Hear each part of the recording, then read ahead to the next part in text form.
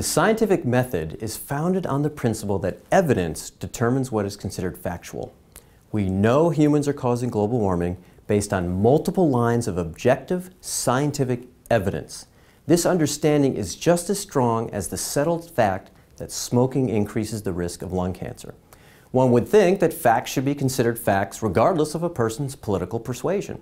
Unfortunately, people use motivated reasoning when choosing which facts they will accept and which they will deny.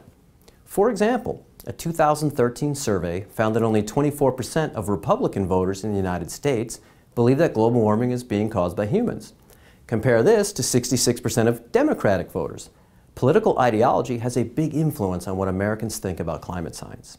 And education doesn't necessarily remove the influence of political belief.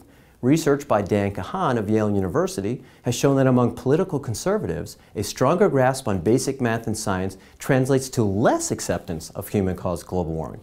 However, the other research has shown that specific understanding about climate science does translate to higher acceptance of human-caused climate change, even among conservatives.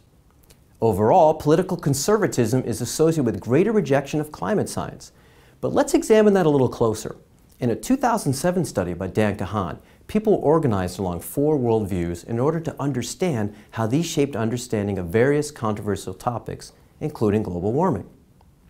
The hierarchical worldview believes that rights, duties, goods, and offices should be distributed based on clearly defined and stable social characteristics like gender, wealth, and what family you belong to.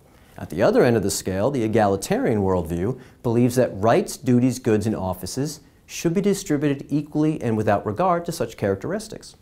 The communitarian worldview believes that society's interests should take precedence over individual needs, and that society should look after its individuals. Conversely, the individualistic worldview believes that individuals should look after themselves without collective interference or assistance. The hierarchical and individualistic worldviews are generally associated with conservative beliefs, while egalitarian and communitarian worldviews are associated with liberal beliefs. So why are conservatives more likely to reject climate science? A clue can be found in that same study by Dan Kahan. The researchers provided 2 versions of a newspaper article that cited a scientific study of global warming. In both versions, the article described a report that found the Earth's temperature is increasing, humans are the cause, and that climate change could have disastrous environmental and economic consequences. However, for one group in the experiment, the newspaper article called for increased anti-pollution regulation. For the other group, the article called for deregulation and revitalization of the nation's nuclear power industry. Conservatives and libertarians who received the nuclear power version were more likely to accept the climate science. When these same groups received the anti-pollution version, they were more likely to reject the science. In fact, the science had a backfire effect. They became even more skeptical about climate change. This was a clear case where individuals subconsciously resisted factual information that didn't fit in with their defining values. In a similar 2014 study by Campbell and Kay, in the free market-friendly version, a speaker described how the United States could help stop climate change and profit from leading the world in green technology. In the government regulation version of the same speech, the speaker described how the United States could help stop climate change and lead the world in restrictive emission policies. Conservatives reported significantly higher belief in human-caused global warming when the policy solution was the free market-friendly version rather than when the policy involved increased governmental regulations.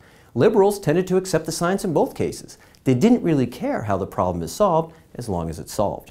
So it turns out that the political ideology creates a mental block, preventing some people from accepting the scientific evidence for human-caused global warming. The principles of free markets and small governments are important to this worldview. Concerns that reducing the threat of global warming will require government action override factual information. The implications of the science are unacceptable for the ideology, so the science is rejected. People also feel loyalty to certain social groups. If a person feels part of the team human-caused global warming isn't a problem, research has shown that facts alone won't dislodge that belief. Facts can actually reinforce the person's false beliefs. This is known as the worldview backfire effect. However, there are certain gateway pieces of information that are often effective at convincing people across most of the ideological spectrum. For example, when people are aware of the 97% expert consensus on human-caused global warming, they're they're more likely to accept the scientific evidence. This is true even for more political conservatives. Likewise, when people understand the way the increased greenhouse effect causes the planet to warm, they're more likely to accept the human influence on the climate regardless of their ideology. Almost no one wakes up in the morning and decides to deny a particular branch of science. People don't just say to themselves, I'm going to reject the scientific consensus on the structure of the atom today. Science denial is always driven by something else, something that has nothing to do with the science.